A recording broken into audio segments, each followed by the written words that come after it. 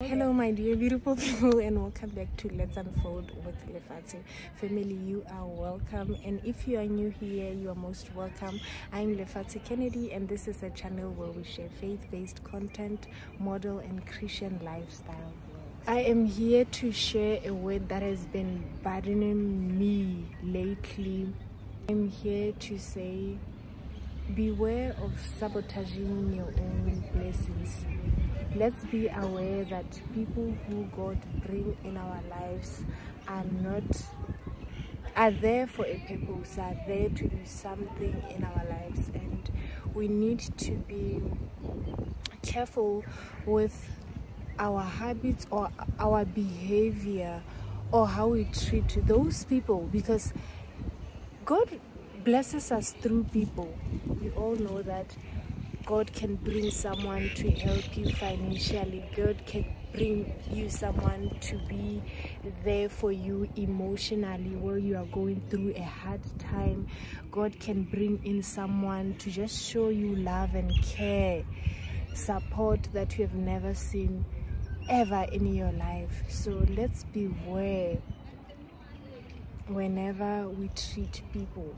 Let's beware of how we treat people that God bring in our lives.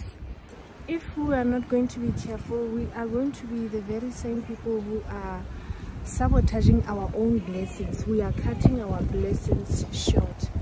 God is saying, I'm sending this person to you for a reason, and you are there to just mistreat and show so much disrespect to that person, and they end up going or just letting you be.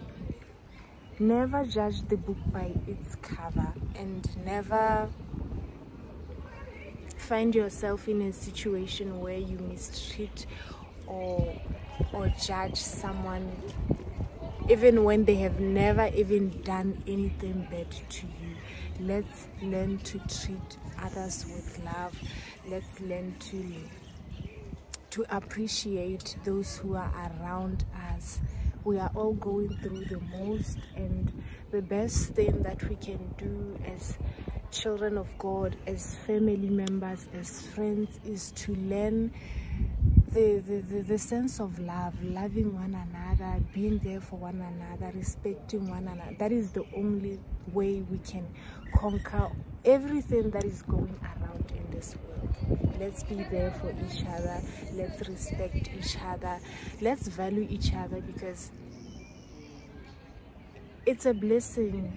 It's not in vain. Being a bubbly person, being a loving person can never be in vain. The energy you carry is the energy you receive. Let's carry love within us, and let's spread it within other people.